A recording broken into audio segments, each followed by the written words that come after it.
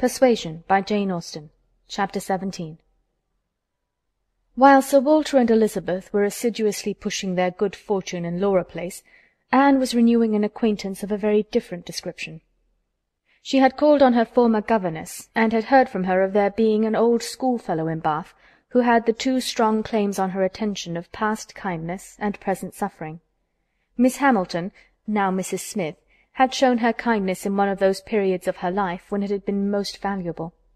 Anne had gone unhappy to school, grieving for the loss of a mother whom she had dearly loved, feeling her separation from home, and suffering as a girl of 14, of strong sensibility and not high spirits, must suffer at such a time. And Miss Hamilton, 3 years older than herself, but still from the want of near relations and a settled home, remaining another year at school, had been useful and good to her in a way which had considerably lessened her misery, and could never be remembered with indifference. Miss Hamilton had left school, had married not long afterwards, was said to have married a man of fortune, and this was all that Anne had known of her, till now that their governess's account brought her situation forward in a more decided but very different form. She was a widow, and poor. Her husband had been extravagant, and at his death, about 2 years before, had left his affairs dreadfully involved. She had had difficulties of every sort to contend with, and in addition to these distresses had been afflicted with a severe rheumatic fever, which, finally settling in her legs, had made her for the present a cripple. She had come to Bath on that account, and was now in lodgings near the hot baths, living in a very humble way, unable even to afford herself the comfort of a servant, and of course almost excluded from society. Their mutual friend answered for the satisfaction which a visit from Miss Elliot would give Mrs. Smith, and Anne therefore lost no time in going. She mentioned nothing of what she had heard, or what she intended at home. It would excite no proper interest there. She only consulted Lady Russell, who entered thoroughly into her sentiments, and was most happy to convey her as near to Mrs. Smith's lodgings in Westgate Buildings as Anne chose to be taken. The visit was paid, their acquaintance re-established, their interest in each other more than rekindled. The first 10 minutes had its awkwardness and its emotion. 12 years were gone since they had parted, and each presented a somewhat different person from what the other had imagined. 12 years had changed Anne from the blooming, silent, unformed girl of 15 to the elegant little woman of 27, with every beauty except bloom, and with manners as consciously right as they were invariably gentle. And 12 years had transformed the fine-looking, well-grown Miss Hamilton, in all the glow of health and confidence of superiority, into a poor, infirm, helpless widow, receiving the visit of her former protégée as a favour. But all that was uncomfortable in the meeting had soon passed away, and left only the interesting charm of remembering former partialities, and talking over old times. Anne found in Mrs. Smith the good sense and agreeable manners which she had almost ventured to depend on, and a disposition to converse and be cheerful beyond her expectation. Neither the dissipations of the past, and she had lived very much in the world, nor the restrictions of the present, neither sickness nor sorrow, seemed to have closed her heart or ruined her spirits. In the course of a second visit she talked with great openness, and Anne's astonishment increased. She could scarcely imagine a more cheerless situation in itself than Mrs. Smith's. She had been very fond of her husband. She had buried him. She had been used to affluence. It was gone. She had no child to connect her with life and happiness again, no relations to assist in the arrangement of perplexed affairs, no health to make all the rest supportable.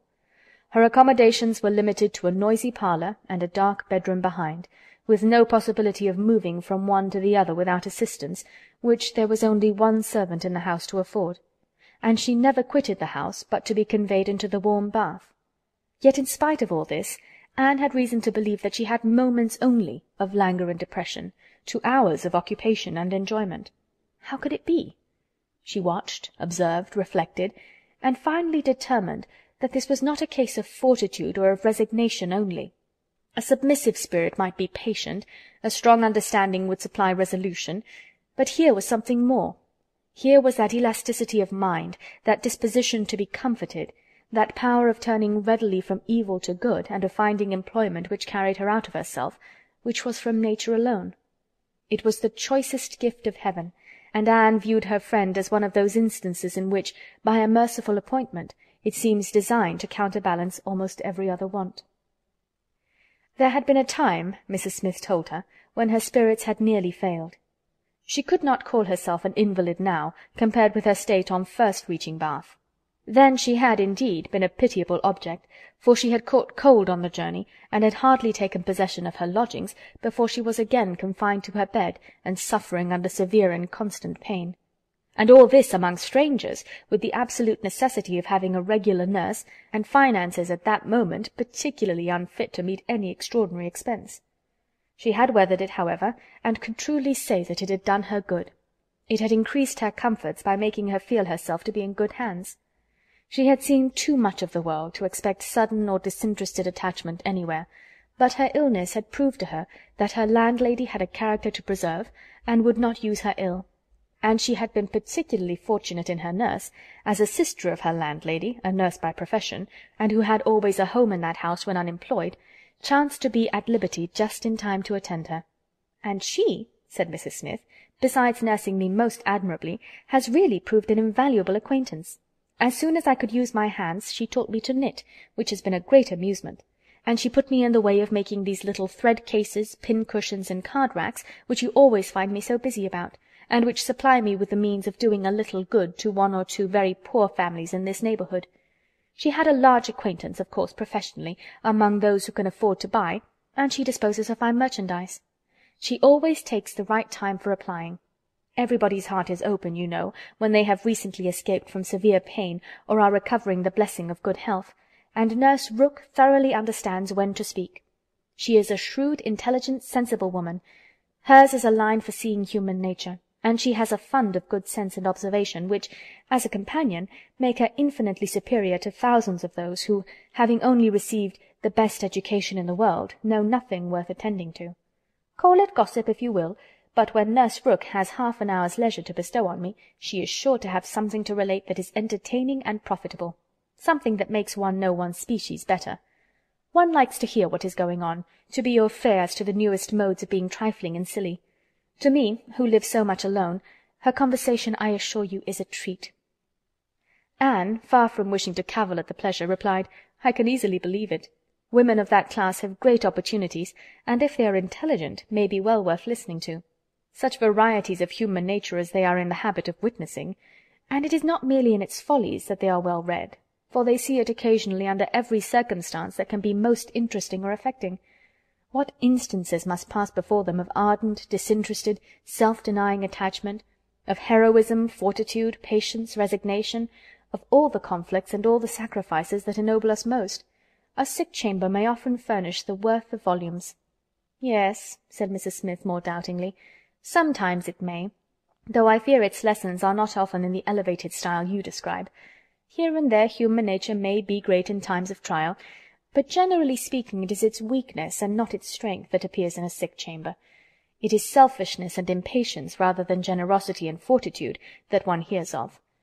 There is so little real friendship in the world, and unfortunately, speaking low and tremulously, there are so many who forget to think seriously till it is almost too late."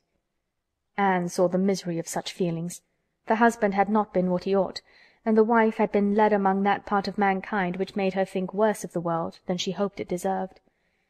It was but a passing emotion, however, with Mrs. Smith.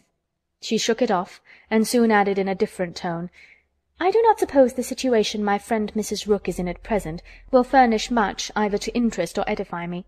She is only nursing Mrs. Wallace of Marlborough Buildings, a mere pretty, silly, expensive, fashionable woman, I believe, and of course will have nothing to report but of lace and finery. I mean to make my profit of Mrs. Wallace, however. She has plenty of money, and I intend she shall buy all the high-priced things I have in hand now." Anne had called several times on her friend before the existence of such a person was known in Camden Place. At last it became necessary to speak of her. Sir Walter, Elizabeth, and Mrs. Clay returned one morning from Laura Place with a sudden invitation from Lady Dalrymple for the same evening, and Anne was already engaged to spend that evening in Westgate Buildings. She was not sorry for the excuse. They were only asked, she was sure, because Lady Dalrymple, being kept at home by a bad cold, was glad to make use of the relationship which had been so pressed on her, and she declined on her own account with great alacrity. She was engaged to spend the evening with an old schoolfellow. They were not much interested in anything relative to Anne, but still there were questions enough asked to make it understood what this old schoolfellow was, and Elizabeth was disdainful, and Sir Walter severe. "Westgate Buildings," said he. "And who is Miss Anne Elliot to be visiting in Westgate Buildings? A Mrs. Smith, a widow Mrs. Smith. And who was her husband? One of 5,000 Mr. Smiths whose names are to be met with everywhere. And what is her attraction? That she is old and sickly? Upon my word, Miss Anne Elliot, you have the most extraordinary taste. Everything that revolts other people, low company, paltry rooms, foul air, disgusting associations, are inviting to you. But surely you may put off this old lady till tomorrow. She is not so near her end, I presume, but that she may hope to see another day. What is her age? 40? No, sir, she is not 31, but I do not think I can put off my engagement, because it is the only evening for some time which will at once suit her and myself. She goes into the warm bath tomorrow, and for the rest of the week you know we are engaged." "But what does Lady Russell think of this acquaintance?" asked Elizabeth. "She sees nothing to blame in it," replied Anne. "On the contrary, she approves it, and has generally taken me when I have called on Mrs. Smith." "Westgate Buildings must have been rather surprised by the appearance of a carriage drawn up near its pavement," observed Sir Walter. "Sir Henry Russell's widow, indeed, has no honours to distinguish her arms, but still it is a handsome equipage, and no doubt is well known to convey a Miss Elliot. A widow Mrs. Smith lodging in Westgate Buildings, a poor widow barely able to live between 30 and 40, a mere Mrs. Smith, an everyday Mrs. Smith, of all people and all names in the world, to be the chosen friend of Miss Anne Elliot, and to be preferred by her to her own family connections among the nobility of England and Ireland. Mrs. Smith! Such a name!" Mrs. Clay, who had been present while all this passed, now thought it advisable to leave the room, and Anne could have said much, and did long to say a little in defence of her friend's not very dissimilar claims to theirs, but her sense of personal respect to her father prevented her. She made no reply. She left it to himself to recollect that Mrs. Smith was not the only widow in Bath between 30 and 40, with little to live on, and no surname of dignity. Anne kept her appointment, the others kept theirs, and of course she heard the next morning that they had had a delightful evening.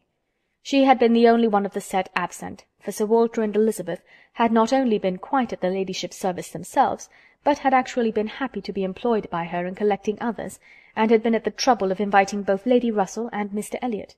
And Mr. Elliot had made a point of leaving Colonel Wallis early, and Lady Russell had fresh arranged all her evening engagements in order to wait on her. Anne had the whole history of all that such an evening could supply from Lady Russell.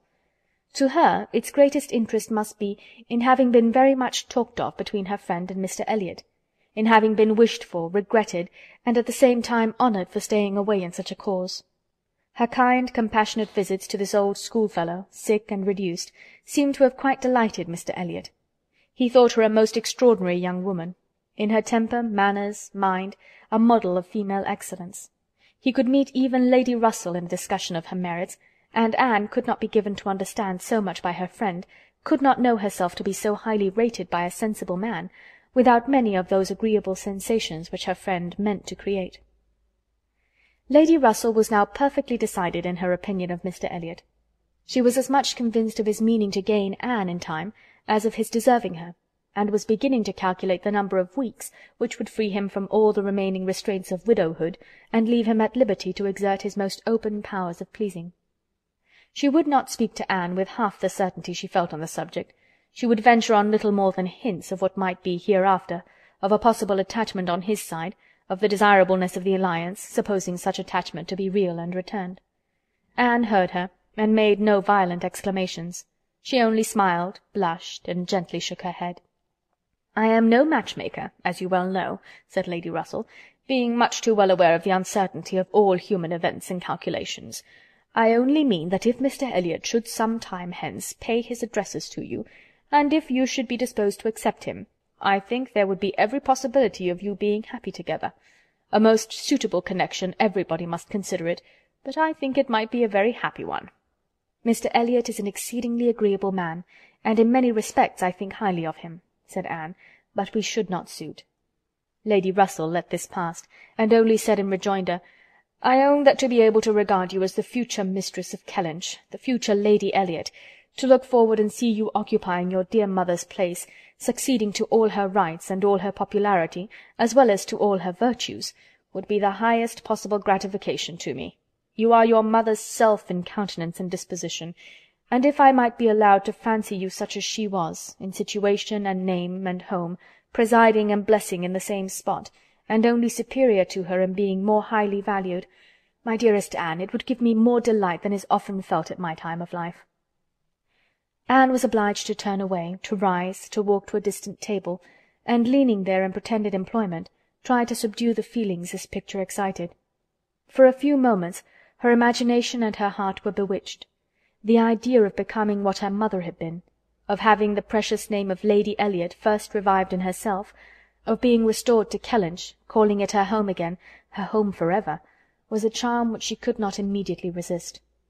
Lady Russell said not another word, willing to leave the matter to its own operation, and believing that, could Mr. Elliot at that moment with propriety have spoken for himself— She believed, in short, what Anne did not believe.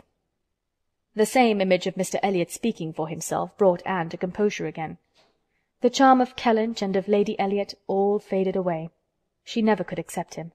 And it was not only that her feelings were still adverse to any man save one. Her judgment, on a serious consideration of the possibilities of such a case, was against Mr. Elliot.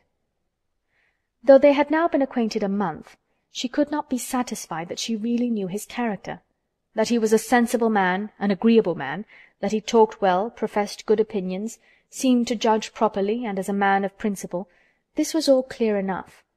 He certainly knew what was right, nor could she fix on any one article of moral duty evidently transgressed, but yet she would have been afraid to answer for his conduct. She distrusted the past, if not the present. The names which occasionally dropped of former associates, the allusions to former practices and pursuits, suggested suspicions not favourable of what he had been. She saw that there had been bad habits, that Sunday travelling had been a common thing, that there had been a period of his life, and probably not a short one, when he had been, at least, careless in all serious matters, and though he might now think very differently, who could answer for the true sentiments of a clever, cautious man, grown old enough to appreciate a fair character? How could it ever be ascertained that his mind was truly cleansed? Mr. Elliot was rational, discreet, polished, but he was not open.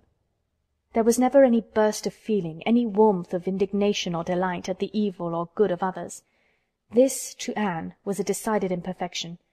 Her early impressions were incurable. She prized the frank, the open-hearted, the eager character beyond all others. Warmth and enthusiasm did captivate her still. She felt that she could so much more depend upon the sincerity of those who sometimes looked or said a careless or hasty thing, than of those whose presence of mind never varied, whose tongue never slipped. Mr. Elliot was too generally agreeable. Various as were the tempers in her father's house, he pleased them all. He endured too well, stood too well with everybody. He had spoken to her with some degree of openness of Mrs. Clay, had appeared completely to see what Mrs. Clay was about, and to hold her in contempt, and yet Mrs. Clay found him as agreeable as anybody. Lady Russell saw either less or more than her young friend, for she saw nothing to excite distrust.